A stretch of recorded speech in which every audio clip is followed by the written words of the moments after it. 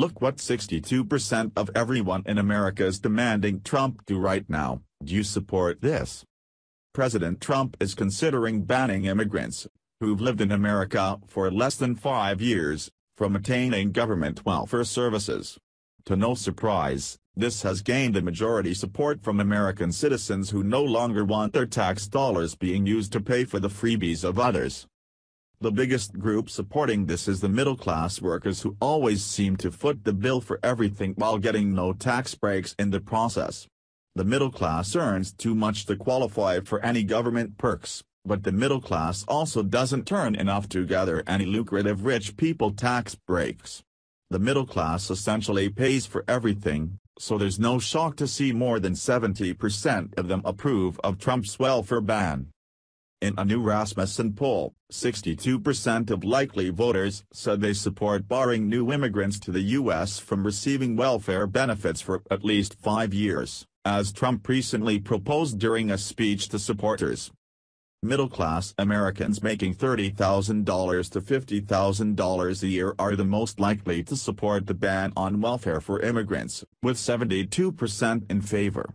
Those who describe themselves as moderates are also on board at a rate of 61%. Even more is the prospects of making sure no illegal aliens receive taxpayer-funded public welfare benefits. The biggest gaffe in American welfare is the fact that our country gives freebies to illegal immigrants. How can a non-citizen qualify for these benefits? How come they don't need an ID for anything? How much money does the government waste on handouts to people who don't even care to become a citizen? Too much. If Trump is able to stop illegal immigrants from gaining access to government funds such as welfare, then Trump's approval rating could raise a little bit. However, it might lower if polls talk to mostly illegal immigrants. Middle-class Americans making $30,000 to $50,000 a year are the most supportive, with 80% favoring the plan. It's also incredibly popular with Americans who dropped out of college or high school. A total of 96% of high school dropouts support banning illegal immigrants from welfare, while 80% of college dropouts agree.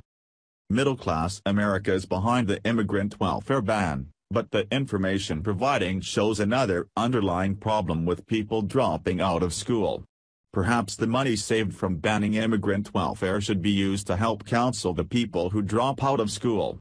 What can we do to help those people take their life in a direction that's meaningful and successful? College isn't for everyone, but everyone should graduate high school. How can we help dropouts get back into learning or find a trade that's enjoyable to them so they succeed in life and don't end up like a gender studies loser with no job? A shocking fact from USA Today reveals a staggering statistic showing that about half of all immigrants in America are on welfare. About 51% of immigrant-led households receive at least one kind of welfare benefit, including Medicaid, food stamps, school lunches and housing assistance, compared to 30% for native-led households, according to the report from the Center for Immigration Studies, a group that advocates for lower levels of immigration. Those numbers increase for households with children, with 76% of immigrant-led households receiving welfare, compared to 52% for the native-born. If that many immigrants receive welfare benefits, then I believe it's America's collective duty to investigate each household and determine what the best situation for each person is. First of all, are they a legal immigrant? If not, then deport. If they're legal, then are they able-bodied to work? If so, then start finding jobs for people so they can contribute to society and pay taxes like the rest of us. Another issue I see is the free school lunch program. The food is barely edible and most children throw the lunch in the trash. It's wasted money and the program should be replaced with a cheap school lunch option. Get better food for cheap prices or let students pack their own lunch. If a family is already getting welfare and WIC, then they can learn how to budget their money to buy lunch for their kids. If you can't afford to feed your kids, then stop having kids. Having kids is a responsibility and too many poor people run around making like 10 kids and turning into degenerates who abuse the system. If you can't afford one kid, then what are you doing? Have 7,8,9 or more? I believe the best solution to welfare is to handle it on a case-by-case basis.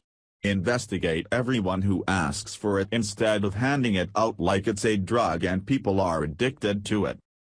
Thanks for watching. Please subscribe Breaking News 365 channel. Goodbye and see you again.